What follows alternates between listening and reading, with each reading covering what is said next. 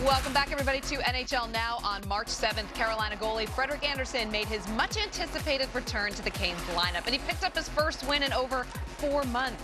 He missed time due to deep vein thrombosis and a subsequent pulmonary embolism. Here is a very emotional Andersen after that win.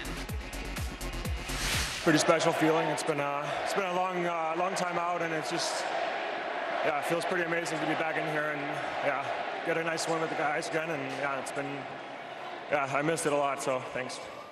And joining us now is Freddie Andersen in the car. Wherever we need to catch him, we're going to grab him. But Freddie, congrats on making your return to the lineup. And of course, such a great post-game interview because you had such a loud roar of cheers from the crowd. Can you just take us back to that moment and how it made you feel?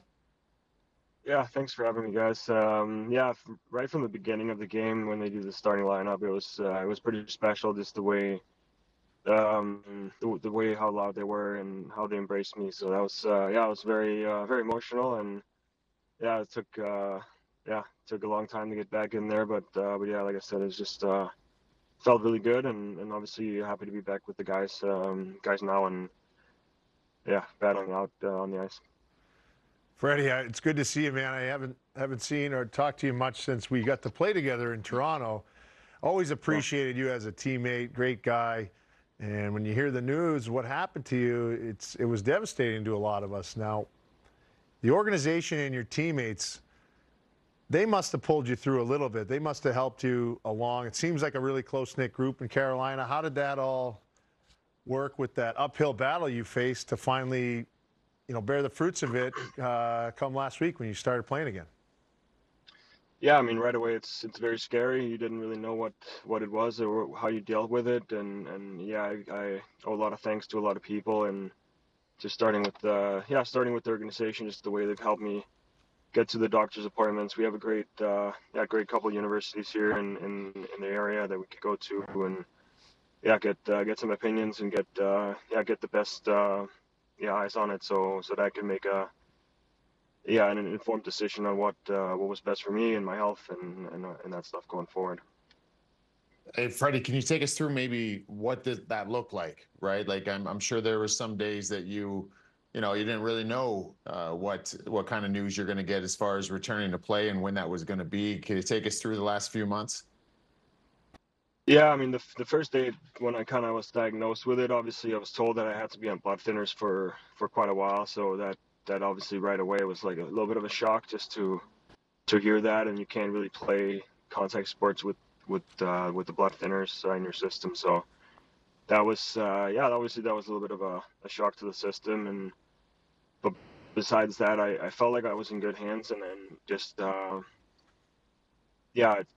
every day starting to learn a little bit more about what the condition was and what possible ways I could handle the situation. And a lot of thanks to the docs around the team and the various places that I've gone to. So very good. I think one of the big things too was just the teammates and people around the team has been phenomenal through this process, and right away we're there to kind of help me through it, and so that was very nice, and obviously it meant a lot.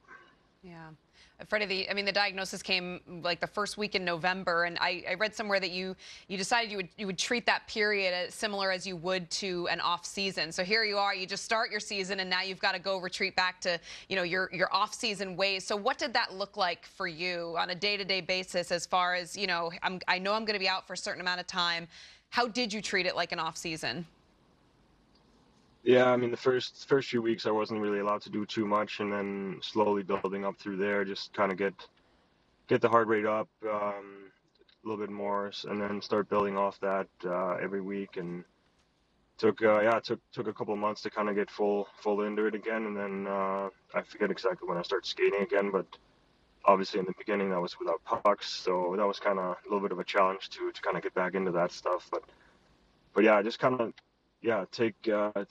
Kind of do as much as I could every day, just accept that fact and make the best of it. So that was really the focus the whole way. Freddie, I've been there on the ice by myself, not allowed to have any kind of contact. I know those days are long, they're slow, but at some point I was excited even to have that when when you go through a sort of a scare like that. Now, if you're not comfortable answering, that's fine. But I just was wondering what sprung it. Was it a gradual thing that you felt coming on, or was it something you woke up with? How did you get to this point where they ultimately diagnosed this? Yeah, I mean, I think the week leading up to it, I was feeling some symptoms and stuff that I wasn't really sure what was. Some pain in the side, some trouble breathing, and that kind of gradually got worse. So obviously, the night before wasn't very good, and the day I got in there to kind of get diagnosed, I wasn't really expecting that. But yeah, there was it was, like I said before, a little bit of a shock, but. And a scary time, but yeah, I wasn't really feeling very good before that. So I'm happy to be learning more about it. I'm happy where I ended up, and I was able to kind of find out before it got any worse.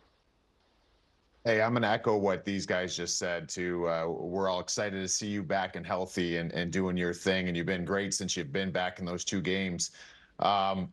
You're kind of getting dropped right into the thick of it right now, right, with this Hurricanes team and where you guys are at. How about trade deadline, the excitement around that team? I mean, you add players like Kuznetsov, we get Jake Gensel. I mean, that's got to feel good, right? Like, this has been an organization that's really primed you guys and given you a shot in the arm when you need it. How does it feel to get those guys? Yeah, I think they've jumped right in. I think Kuzi's very, very funny guy. He's been very loud already and brought a lot of good energy to the team, and I think that's important down the stretch. I think the season's long, and you need that type of stuff, and obviously, yeah, adding Jake too is going to be huge for us. But yeah, it's nice to see that the management kind of went forward and kind of helped us out, and given us a good chance to do something special. That's what everyone wants to do, and yeah, we're just happy that we can see the playoffs coming around the corner and kind of get there soon. Freddie, give us an idea of what that locker room's like right now, because obviously, you're in a great position right now, ready to go into the postseason if all things go according to plan. But what's it like? Give me an idea of the personalities in there and what the energy is like in that locker room right now. It's got to be pretty fun. Yeah, I think we got to be careful with all the Russians now. We got a lot of foreign languages being spoken, so I think we got to be toning that down a little bit so everyone can understand each other. But we do have a lot of Finns too. So, but yeah, we got so many characters on the team, and I can go down the list with Burns, Jarvie, and Tony and Brendan. Yeah, there's a lot of funny guys around, and that makes it really a pleasure coming to the rink every day. Yeah, not to mention your head coach as well. But hey, Freddie, we appreciate you taking the time to join us. Great to see you back on the ice, and continued success for you, both with your health and with the team as well. We appreciate you joining us. Thank you very much, guys.